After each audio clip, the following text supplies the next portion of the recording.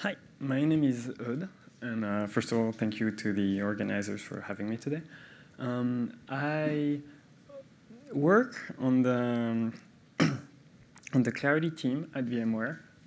It's the little logo at the bottom left here. We built a design system and a complete Angular component library, and we built a lot of cool things in between, like an icons library and things like that. The point is, having to build the full Angular component library, we spend a lot of time on unit tests. You spend even more time on unit tests when doing a library than when doing an app, because you never know how your components are going to be used. So where you might need 2 tests in an app, you might need 10 in the library. So who here has read the Angular documentation on unit testing? OK. I can only recommend you go read it after this talk. There is no way for me to walk you through everything, because these behind me, which are unreadable, are just the sections of that specific part of the documentation. Think of a use case, it's here. External templates, routed components, inputs, outputs, each has its own pattern. The problem is you have a new member on the team that comes. How do you teach them every single pattern? There is no way. So there is kind of a catch-all pattern. It's mentioned twice in this documentation. It doesn't have subsections. It's pretty well hidden. And it turns out we use it everywhere. Most libraries out there use it everywhere. And the Angular code itself for the built-in directives, structural directives, forms also uses it. So it's a pretty safe way of testing that will catch most of the use cases you may have. So I'm going to show it right now, rather than show it on slides, because after this, I want to show you how to extract the reusable parts so that you don't have to copy code from anywhere. You can just do it yourself. So before I can do this, let me introduce a quick example, very simple. This is the app I'm going to use. It has some form component at the top that lets you two-way bind a name to it, and a greeter component that can be that simply accepts the same name as an input, in this case for the application. So let me go in detail because it might be simpler. The greeter component literally just says hello to the name you give it. It has an input and it says hello. The name form is slightly more involved. It's an input which has the component itself has a two-way binding. So if you're not familiar with name and name change, you can go read the template syntax part of the documentation. That's where the change suffix convention is.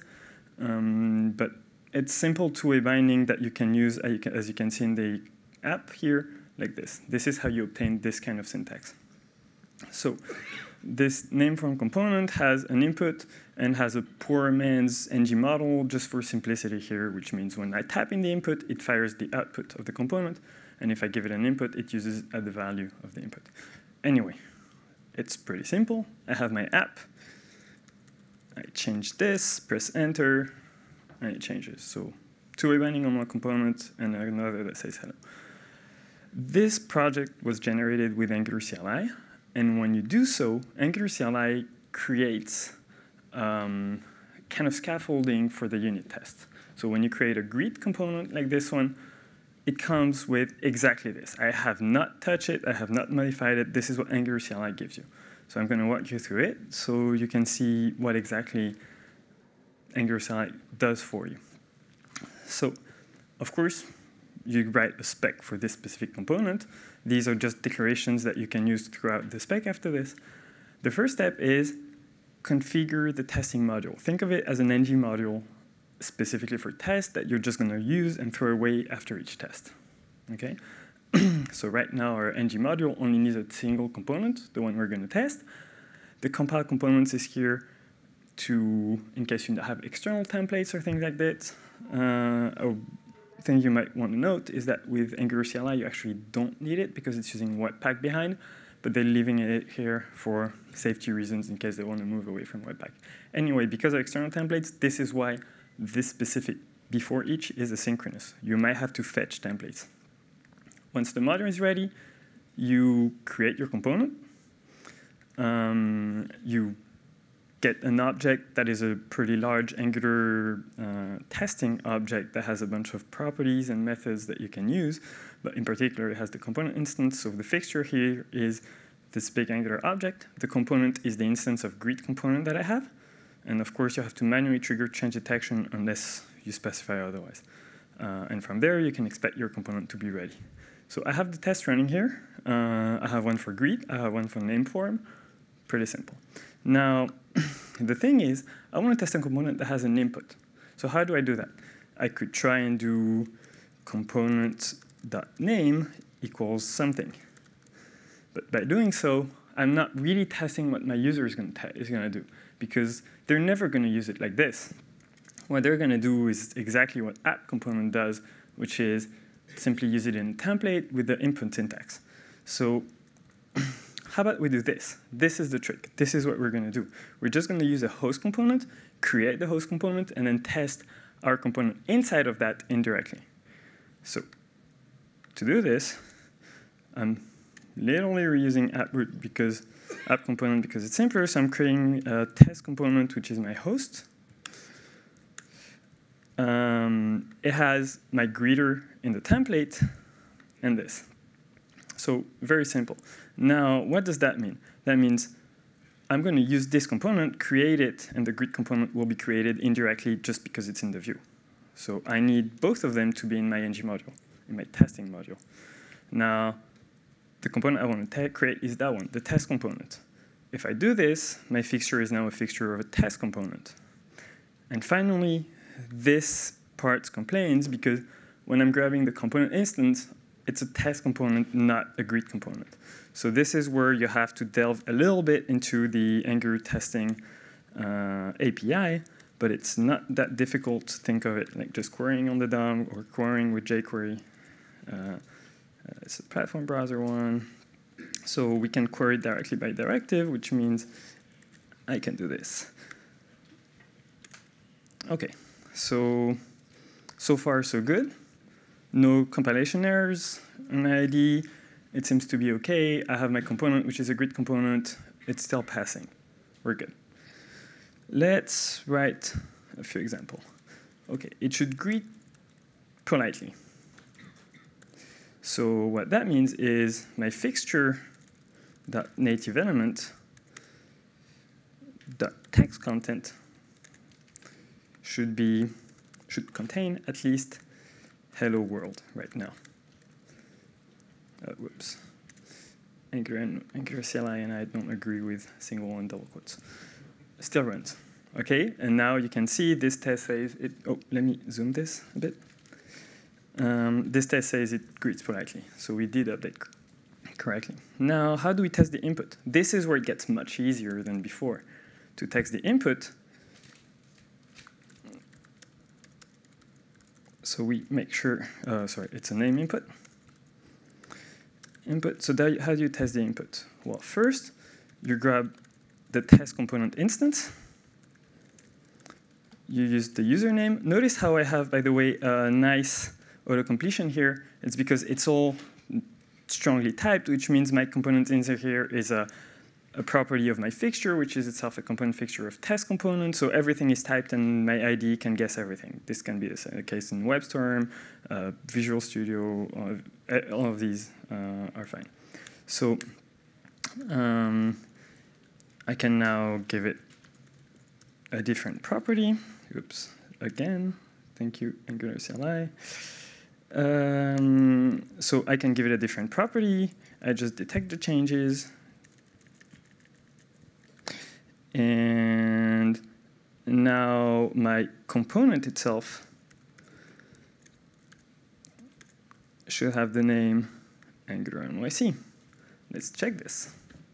It runs, it passes. Okay? Input testing is now simply grab the host, modify the property on the host, detect changes, and check that the component itself has received the input. Very simple. The greet component has the same one. For time constraints, I already wrote the host component, but it's the same idea. Test component, but the form. This time I tested with two-way binding. And I'm testing input-output, so two-way binding, same idea. I grab the host, put a property on it, detect changes, my component should have it. Now, for the output, I just test the other way. I set the property on my component, I detect changes, and I verify that the host has received the output correctly. It passes. Two-way binding is OK. Let me actually remove that one because it doesn't do anything. Two-way binding passes correctly, and it works. Now, another thing I like to add, but this is me being a control freak, is that it used to be that Angular didn't really clean up enough after itself, so you had to destroy the fixture manually. It now kind of does, in that it doesn't destroy it after each test, but it destroys before you're running the next one, which means the last one will never be destroyed unless you actually start another one. For safety, I like doing this. And finally, when you destroy a fixture or an element in Angular, a component in Angular, it actually doesn't remove it from the DOM. It stays here because they had view, to make sure that the view hierarchy was preserved and you could still reach stuff under that. So when you destroy it, I like also to just, but this is, again, control freak stuff. You don't necessarily have to go through this. The destroy, we actually had the issue at some point on larger projects, and they had memory leaks before because of that. They fix it now, but just to be safe, it doesn't cost much. You can't destroy it twice. OK, we have this. See how large this is? This is the same code as here. So we've done the basic example of Angular testing, and it has huge overhead just in terms of amount of code. So let's try and extract this. So I'll just create a separate folder. Where is it? Yeah, a separate folder called testing with testing utilities. OK? Now, how am I going to get files, code from different spec files to communicate with one another? Let's try something. I'm going to name this like this right now, and we'll see after. We'll see why after. And actually, I'm going to rename this that spec just to make sure it's here. So if I do this, just quick, it's a quiz time. If I do this, OK, I'm setting this answer to 42. Then I'm going to my component spec, and I'm saying this expect this answer to be, oh, my bad, to be 42. Who here thinks it passes? Who here thinks it fails? Few more fails. You're right. It fails. Undefined. So, OK, talk over, giving up. No, I'm kidding. The trick is Jasmine does have a user context. It's an object that it binds to every single function it calls in a before each, it, and after each. And this lets you pass stuff from a before each to an it or to an after each without having to import anything. The problem here is TypeScript is playing with us. We're using fat arrows. Fat arrows means that this and that place is not the function. It's not the this of the function. It's the this of the external module. Same thing here. We're using fat arrows everywhere, so we have the same issue. So let me actually copy this and do it like that.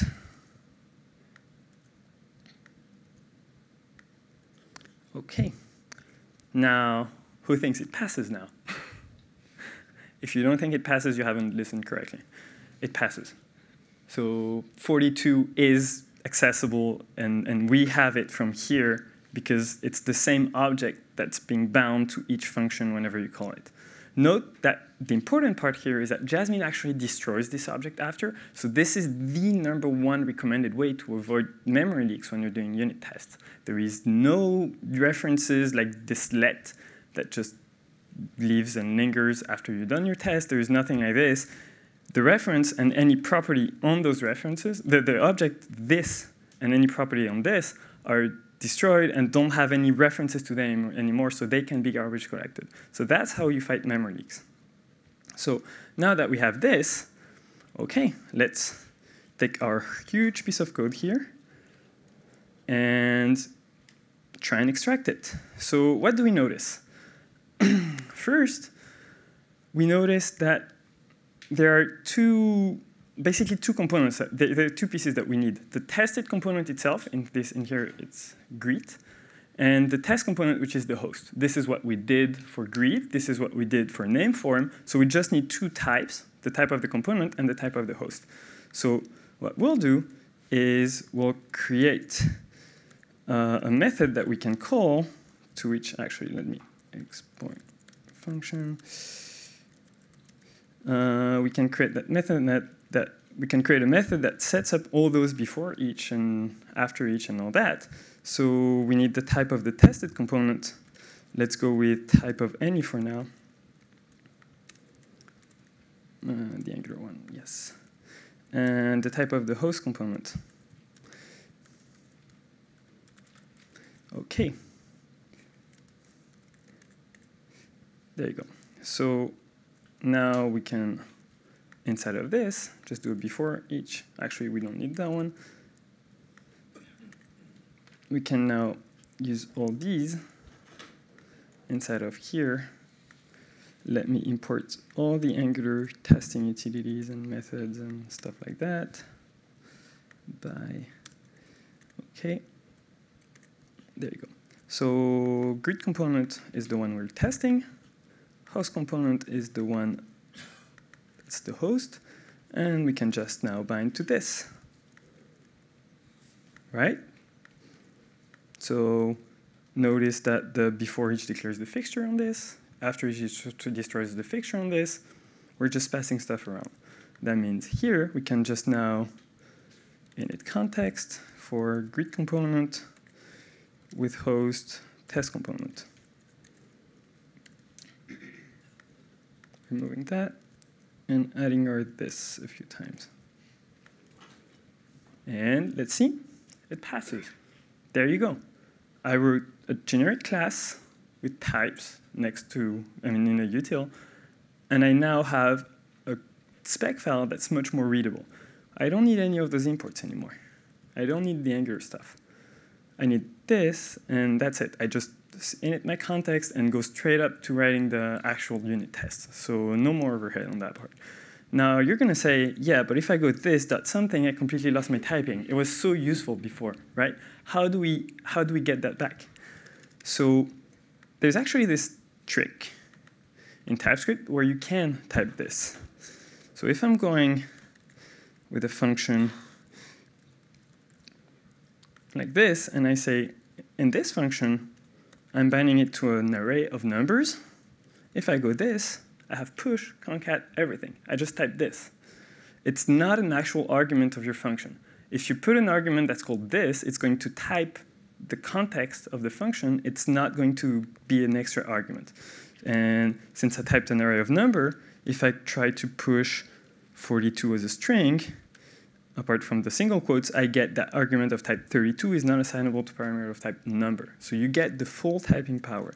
So, OK, what do we need in our context? This is why this file is called test context. So let's create an interface for it. So far, just do it like this. We have a fixture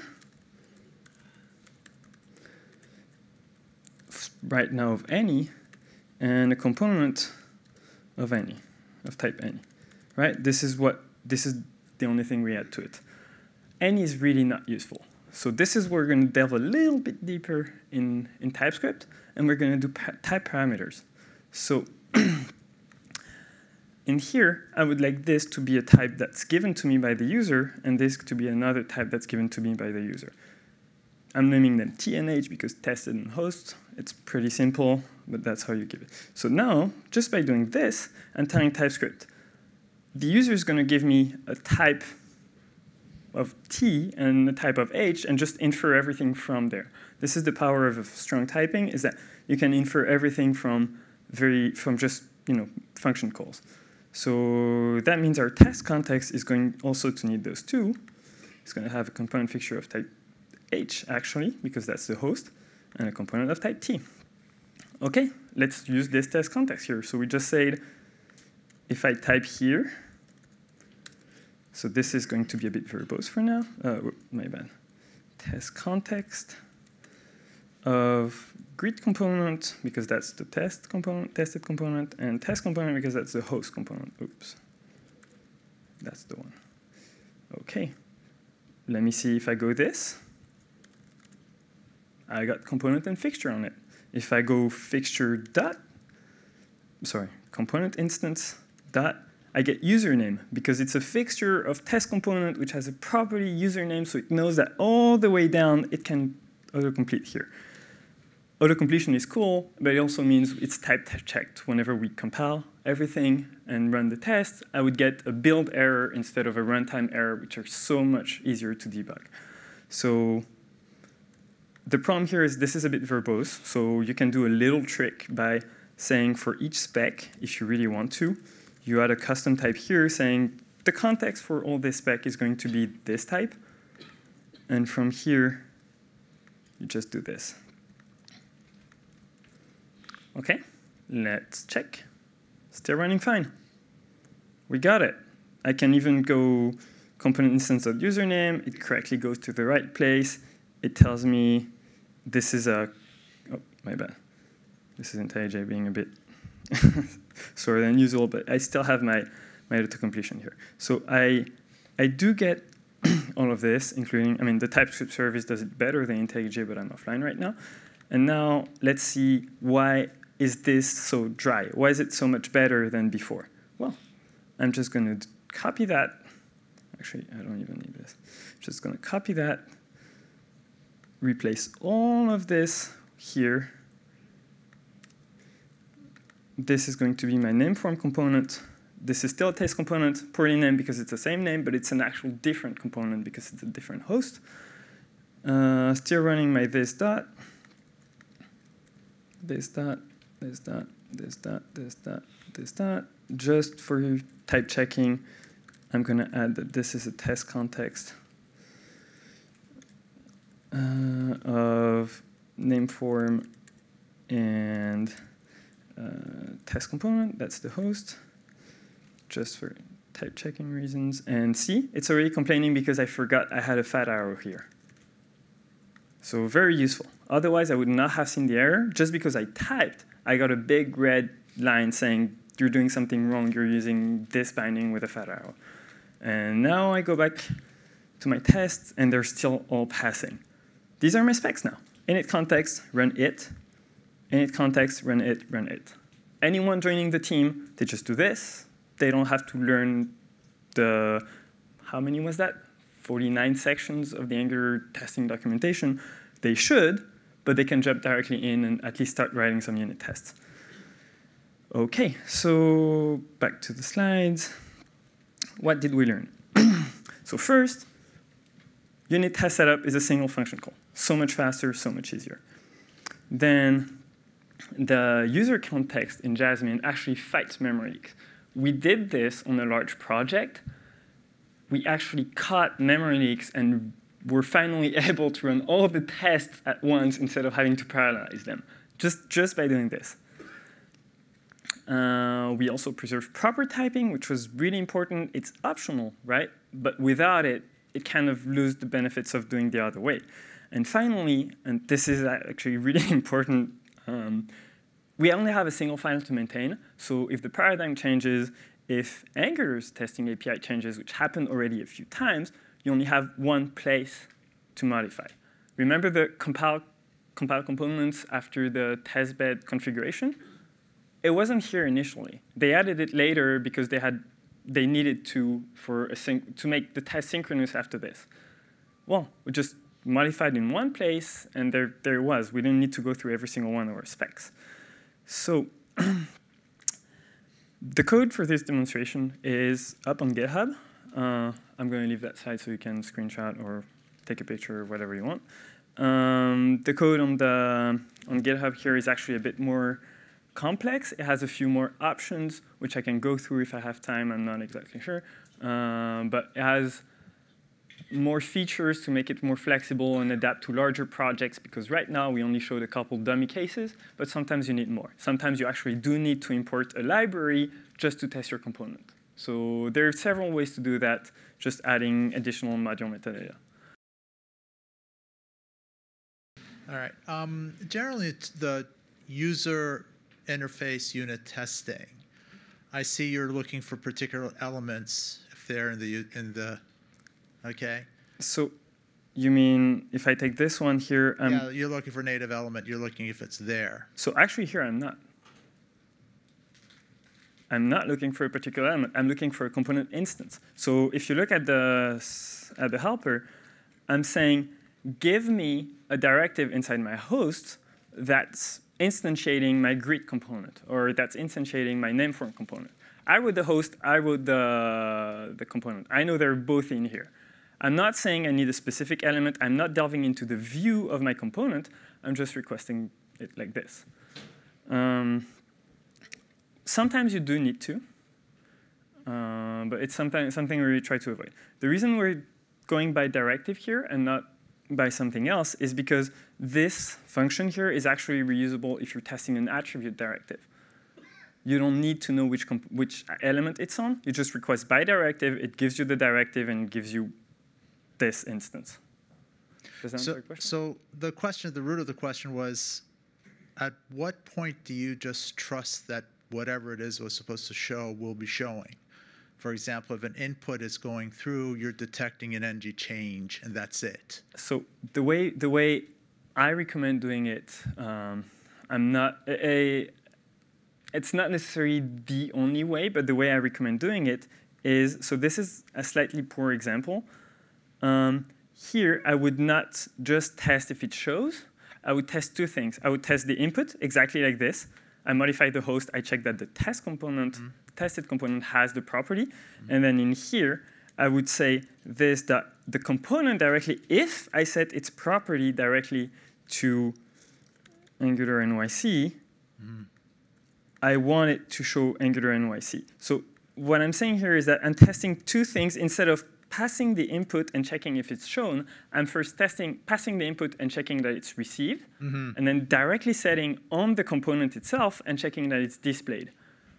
So once testing template API. Do you recommend taking that second step to see if it's displayed? Exactly. So this is what I'm doing here. I'm testing. I'm not delving into the native element. I'm just checking that currently, actually it's hello AngularNYC. I'm just checking that hello AngularNYC is displayed somewhere on the page, which is good enough for me.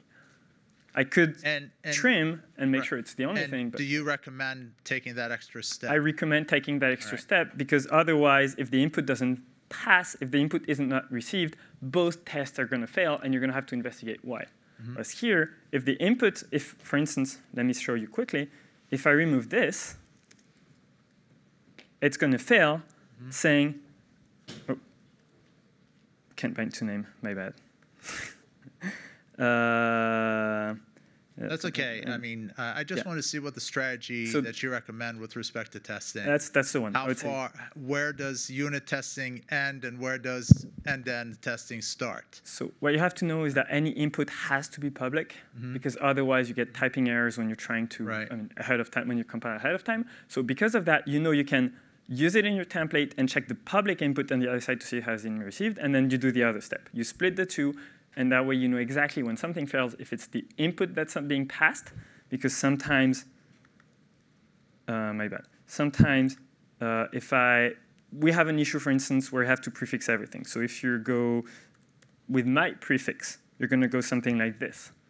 But what if I made a typo and I typed this? My unit test is going to fail, and only one of them is going to fail, the passing the input part. Because the other one, I'm just directly setting the property, and this is type checked. So yes, I really recommend splitting both if you have the time, if you can go as far as doing this. Yeah. Thank you. So here, for instance, I can only declare this. But say I need to import Clarity or Material or any other library for specifically testing one component. In that case, I can just add module metadata property, metadata property, which is going to be a test module metadata. And just because I don't want to break every test I wrote, I'm going to make it optional. So by default, it's going to be an empty object, OK? And that means if you want to allow, so I can do it quickly. So I'm going to showcase a few cool things in TypeScript. So I want a shallow copy of this module metadata, because if I modify it and my consumer is using it for every test, I'm going to modify it for every test, and it might just grow gigantic, which I don't want. So thank you, TypeScript. This is a shallow copy of my metadata. It's just show you a const. So awesome TypeScript feature here. Then say if my metadata that if I don't have metadata declaration, I'm going to go metadata. Well, actually, no. Sorry, I didn't prepare that one. So let's go with another one. Declarations equals tested type and host type. Then if I have metadata, module metadata, that declarations, I'm going to go declarations that dot push, and I'm going to push thank you TypeScript again, or ES6, module metadata dot declarations. Okay, so now my declarations array is the tested type, the host type, plus whatever the user needed to declare on top of that to test its component. And here, finally, instead of this, we now have metadata, and we just override the declarations with our declarations. There you go. And that, if I'm not mistaken here and I didn't break this, this was it. Hello world. It should pass. It doesn't. Can't byte to name. Yeah, I put the name somewhere. I don't know where.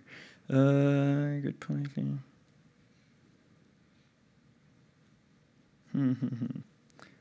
It's somewhere. Can bind to name. Oh, yeah, of course. Great. Because I renamed it here. My bad. Where is it? I just forgot this one.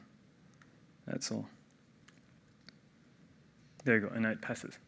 Okay, so that way, if I wanted to add, for instance, a specific provider, and here I could just do pass providers and my array of providers that I want. And this provider would be available for all the components instantiated during this test context. So you can just pass more module metadata for larger projects where you actually need to import, say, a library just to test one component because you're using the date picker for that library. That's it. So this is actually an example that's showcased on the GitHub repo, so you can go check this out. Well, thank you.